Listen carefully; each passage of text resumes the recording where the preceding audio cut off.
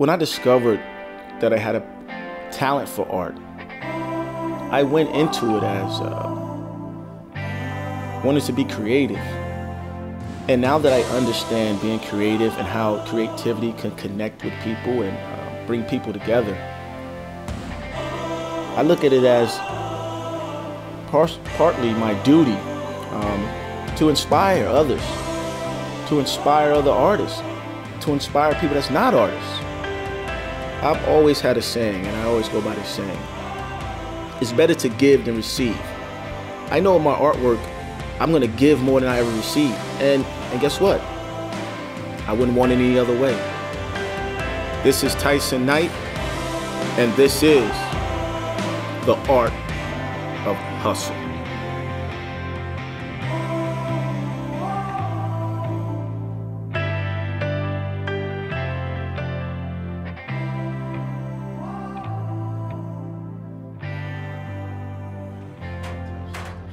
All right, so I'm about to get ready, get out there in the streets, and do some art. I would like for people to connect to their inner child side of themselves, that side of themselves before life got too serious. I would like my art to take you back to a place that you were at one point in your life. And when you look at the art, you see that place and you feel like, wow, I remember when I was a kid and I had big dreams and aspirations. I got a few artists that inspire me. My top three are Jean-Michel Basquiat. He's one. My number two is Andy Warhol. And my number three is Keith Haring. They all were, well, except for Andy Warhol, they all were graffiti artists coming up in New York City in the late 70s, early 80s. But I also have influences from fine art. Pablo Picasso. He was actually a fine artist, but if you look at some of his later work, it had a certain graffiti street art style to it. I don't know if he was going that route with it, but for what I see a graffiti art style to some of his later works than more of his earlier works. I applied for a art show in Palm Springs, California at the Desert Art Center. And they said you could submit one piece of artwork, and I've sent a piece of artwork to them.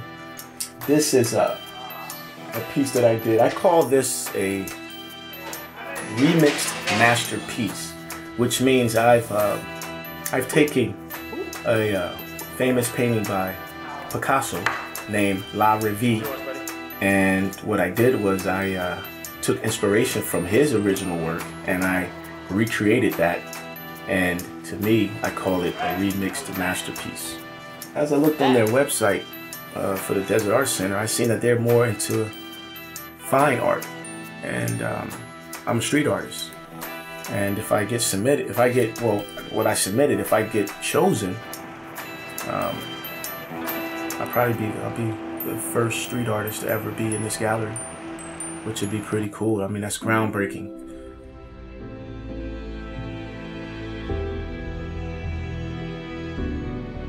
They're all pretty much the same, except for pop art. It's kind of something that is more on the Andy Warhol type side. But the urban art and street art, it just was born of people just, in the inner cities with spray paint cans, and, just call it vandalism. But it spawned from graffiti. So that's a lot of my influence, because when I was a child growing up in New Jersey, I would see all the beautiful art and graffiti and the colors on side of the trains. And that fascinated me to see that on a train. I was like, wow, someone actually did that, and how long did it take them to do that? And that's what made me want to go out and spray on stuff. That was it. I mean, I was hooked. First time I ever seen, I was hooked. My parents took me over to New York City. First time I seen, I was hooked. Actually, what people would do is they would write their name, and someone would do it in bubble letter, block letter. Every person had their different style. Every artist had their different style of how they would express themselves. And they were writing. I couldn't understand a lot of the writing because I was so small, but I could just understand the colors and the different textures they used and how they sprayed and how it left any marks. And It's just that color choices was amazing to me. And I was like, wow, this is just some people just, you know, some artists that just say, you know what, I'm just gonna spray on something. So to see that come to life was like, whoa.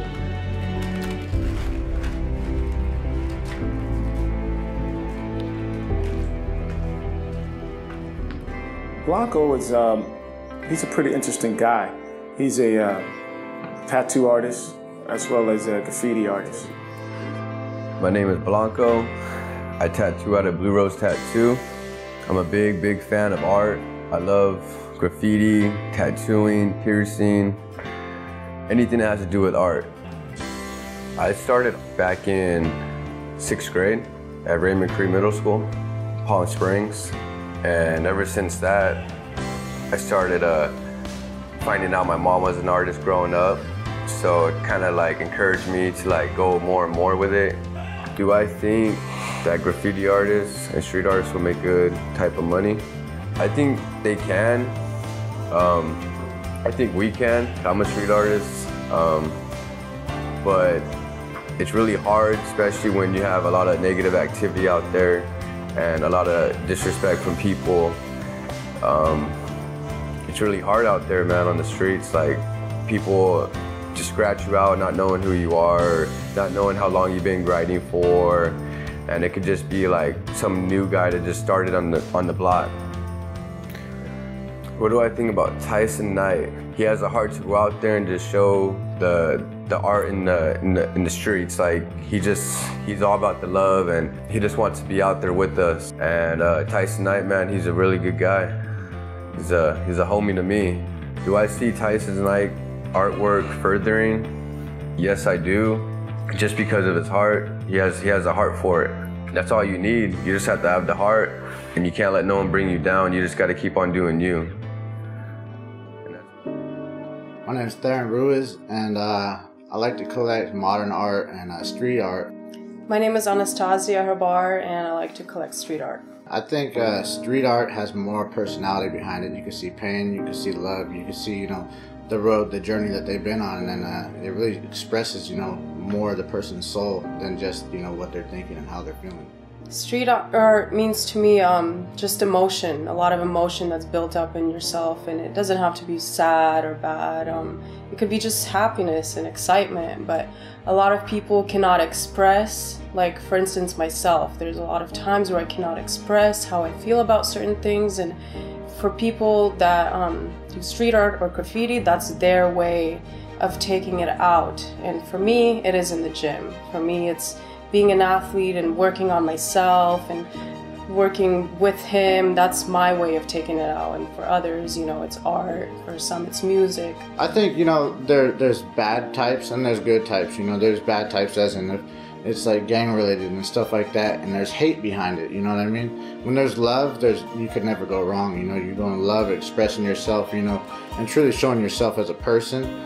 I mean, it's going to be beautiful no matter what, if it's just to that one person, to 5 people, or 2,000 people that get to see it, you know what I mean? But I think there's different types, and to me, I think it's all beautiful, you know, being able to see all this different artwork. When they really put their effort into it, and you see different, really like vibrant colors, and different, you know, characters. I like to see a lot of facial portraits and stuff like that, and like that's badass right there.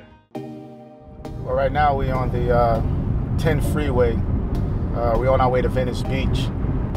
I'm gonna go out there and put up some street art, talk to other street artists, you know, get their feel for, you know, how they hustle and sell their artwork on Venice Beach.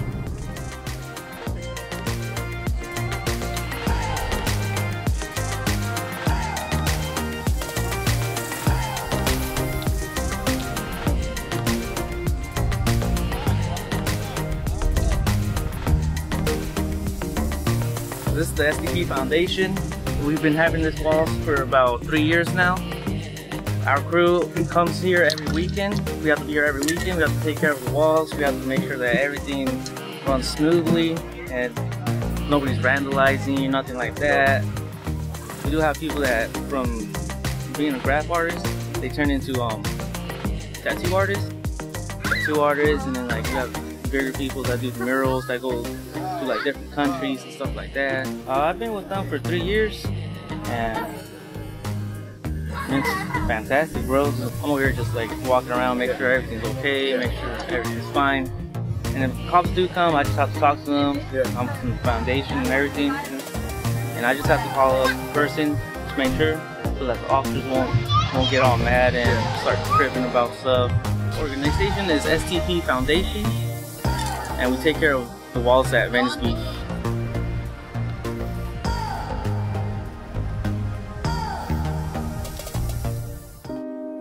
I met a homeless artist. His name was Scratch. Now, to me personally, he's probably, I'm not going to say probably, he is the most fascinating artist that I've had the pleasure of actually being on this documentary with me. I started drawing when I was 3, and about till, say, 12, I drew exactly the way I draw now, which was psychedelic. And got introduced to pastels and acrylics, and I did portraitures, facial features. I did them fantastic. I learned them in a week. The gentleman was Walter Gutierrez, who worked for Disney, who taught me. And I got out, and I went back to my same old tricks. And then I got divorced, cracked up, and so here I am. And I picked up my art again. Pretty much between revivals, where I get my frames, where I find frames out in the desert, and I don't want anything perfect. Because to me, for what I do, perfection is best sought after by imperfection. Tysen Knight, let me tell you, is a fabulous street artist. Catch one of his pieces. I would say him being homeless does, Scratch being homeless does help his creativity, and I got one reason why I feel that way. Because when you're not worrying about materialistic things and the American dream and keeping up with the Joneses and driving a big fancy car and the rat race of having money, I think things in life become a little simpler. And I think one thing he told me that resonated with me was that he would walk through the desert and find old frames and use those frames, then go to Michael's and get paint and paint on discarded frames someone thought was ugly and didn't want. In that ugliness, he's seen creativity, he's seen beauty. So my artist name is Victoria Black. There's a couple of reasons for that. And one of them is Victoria's my real name, and then I have a really long Spanish name, Victoria Carmen Ramirez Martinez. So it goes on and on and on. My preferred medium is charcoal and pastel, a little bit of ink. I've built my signature work around that. I'm calling it abstract cubism, though I know that's not really like a figurative form of art or anything, but I'm calling it abstract cubism because it's really abstract and there's no real figuratism to it. Making art, especially Los Angeles and these places where there's tons of artists, everybody wants to get their name out there. It's a little bit tricky because you have to be really good at marketing. You have to have your promotion. You have to be Twitter, Facebook, Instagram, and the people that are successful is because they're really good at the marketing skills. There's this painting by Tysen that I really enjoy by Picasso, The Dream, the painting The Dream by Picasso, and he does it in his own way, giving it his own artist flavor that really brings back the piece to life in a nice way. The reason I chose that particular piece I call the remixed masterpiece. It's my take on Picasso's La Vie. And the reason I chose that particular art piece is because I think that art piece not only speaks to street art, but I think also collectors of fine art will appreciate that piece. I mean, I think it crosses all genres of art, and I think that I could capture a bigger audience with that particular piece than more of my street art pieces that I do. I think that one with the play on Picasso and the colors, and it could be street art or it could be fine art. or it can be modern art. I mean, I think that it fits in all genres of art. So I selected that piece, and I think it's a pretty cool piece too. I enjoy doing that piece. I think it'll look good on someone's wall, and I think they'll appreciate it and pass it down for generations to come. Okay, Tysen came by our gallery, I believe last spring or early October, and wanted to join our gallery to be able to show his work. And so we explained our jury process, where about 50 people are applied for being artists, and Tysen applied, and out of 50 people, about 15 were accepted as new jury members, and he was one of them. The art show was amazing. I'm just so blessed and so thankful that I had the opportunity to be a part of something big like that. And I just feel like that's just confirmation for me to keep going. Sky's the limit. Your art is for millions and millions of people to see and for people to enjoy. Even when I'm dead and gone, my artwork should be a representation of something positive on this planet. Sometimes in life, you're born into situations where you have no control over. But I'm here to tell you, Tysen Knight is here to tell you, your creativity, your perseverance, and more importantly, your hustle will make you the artist you want to be. Don't let nobody tell you anything different. Master the art of hustle, and you master your life. This is Tysen Knight, and this is the art of hustle.